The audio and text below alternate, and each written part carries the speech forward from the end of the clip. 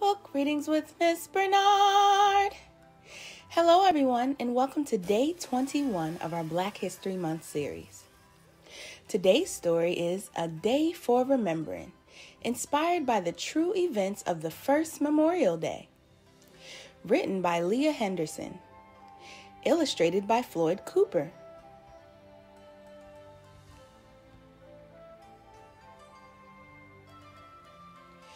Dark and sad will be the hour to this nation when it forgets to pay grateful homage to its greatest benefactors, the loyal soldiers who imperiled all for country and freedom. Frederick Douglass, 1871. Decoration Day speech, Arlington National Cemetery, Virginia. In 1861, the United States of America was torn apart by a civil war, with the northern states, the Union, fighting the southern states, the Confederacy. The North wanted to keep the country intact, both North and South, and to ensure that all people were equal by abolishing slavery. The South did not agree, and these states sought to establish themselves as their own country, separate from the North, the Confederate States of America. They also sought to keep slavery. The war was fought for 4 years until 1865, when the Confederacy surrendered to the Union. The United States remained united, and slavery was abolished. Memorial Day, originally called Decoration Day, was established to honor those who gave their lives while fighting in the Civil War. The holiday has since evolved to commemorate all American military personnel who have died in any and all wars. This is a story of what many consider the first Memorial Day celebration. 9 days in a row, Papa up early and gone again. I still can't go with him though. He said, "Eli, school's where you need to be, reading and counting." But I am counting right here, day 9. Not following after Papa is harder than holding a hot potato in my hands. He said important work has to be done, man's work. I rose on my toes then, pushing out my chin, stretching as tall as my 10-year-old self could, but it made no difference. I imagine him out there standing up to folks who spit in our faces, call us names, or try to run us out our home, mad because we aren't enslaved no more. Or I think of him putting out fires and keeping order with the 21st Colored Infantry. Union soldiers, brown like us, who marched up Meeting Street holding their heads high in victory, especially the ones who'd been enslaved here in Charleston. They were some of the first to come when the mayor surrendered the city to the Union. No use begging to follow Papa, though. Mama will only fuss. Eli, you now have the hard-earned right to learn, and it's what's gonna get you beyond. Master's locked away learning, 'cause knowledge is its own freedom. You're going to school, and no more words are getting split about it.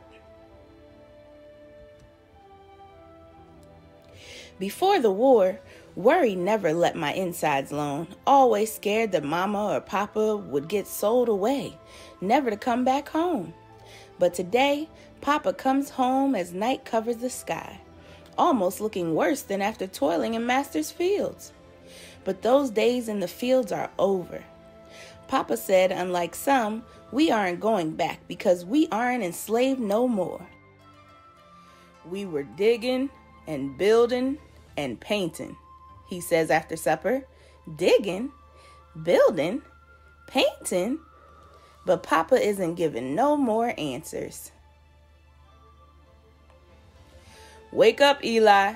Today you're coming with me. Day 10, I spring out of bed like beans in a skillet and jump into my britches. Something important must be happening if Papa is letting me miss even 1 second of school, my hard-earned right, and Mama isn't putting up no fuss. With molasses-smeared cornbread sliding down my throat, I race to catch Papa. His long strides are met by others as more men join us, their boots crunching against pebbles on the hard road. My new schooling helps me count 28 men in all. Shoulders back, chests out, they stomp along, ready to do the real important business Papa talks about. Business he thinks I'm old enough to do now too. You need to see the work we's doing before it's all done, he says. We strut through the entrance at the Planters Racecourse, where white folks used to watch mighty horses run before the war. But it isn't a racecourse no more. For a while, the Confederates made it a jail.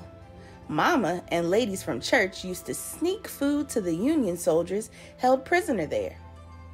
Skinny and sickly, those men hardly had more clothes than the most lonesome slave. A newspaper man said those poor souls had no covering but the sky, and that they were heartsick, homesick, sick in body, sick in life. All because they fought against slavery and our God-given right to be free. So over the evening paper, Mama had learned to read in secret while enslaved. She promised, "We'll share every morsel we got till we got no more." But the living are gone now, and the dead lie by our feet. Without a word, Papa and the other men get to digging, hammering, and cutting wood. Papa points to the fence, where some of my schoolmates have joined their papas too. "Help with the whitewashing, Eli." I drag my feet, though, wanting to stay by Papa's side. But he rushes around doing more work in a minute than he'd done in 3 hours on Master's land. An old usher from our church pushes a painting brush in my hand, and I get to working too.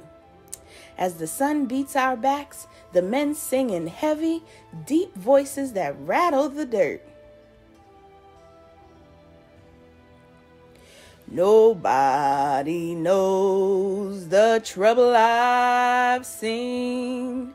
Nobody knows my sorrow.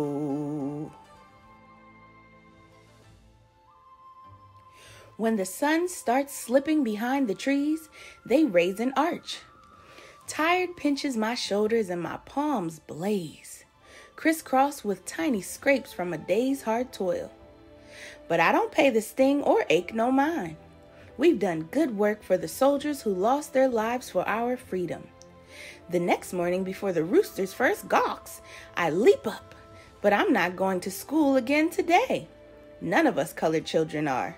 This day is that important. My best mended pants and cleanest shirt wait on my blanket. Mama gathers up her basket full of Mayflower bundles. Papa straightens his hat, and we leave our yard just as our neighbors leave theirs. Black faces, more than I've ever seen together, fill the streets with bouquets, crosses, and wreaths. I'm not sure a flower is left unpicked in Charleston. My schoolmates carry roses and hawthorns. But since I'm fastest at learning my numbers and letters, I get to carry the flag.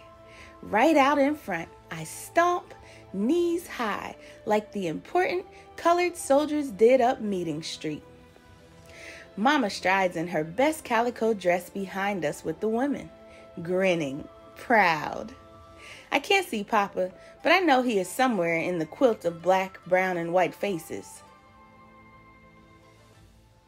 In line stretching longer than a mile, we cross onto the old racecourse, singing with our fullest hearts.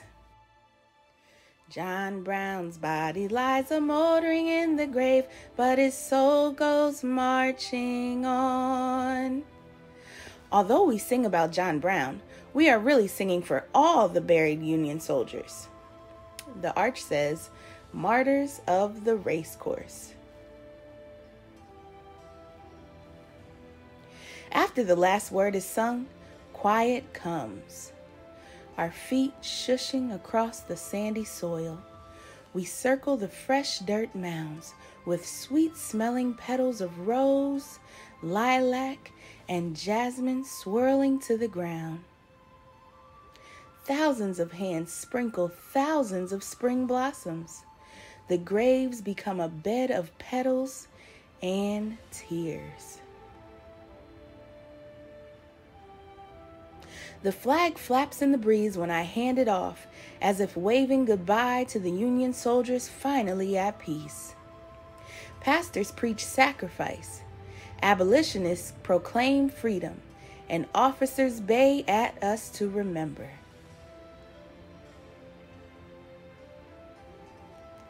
Even though we are sad, we are celebrating too. My heart rests easy now.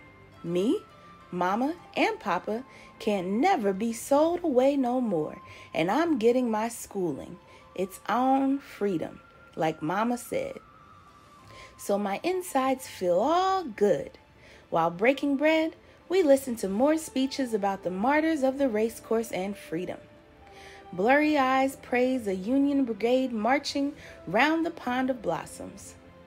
There's lots of head nodding and mm-hms as families gather round the grandstand remembering, shedding tears and giving thanks above.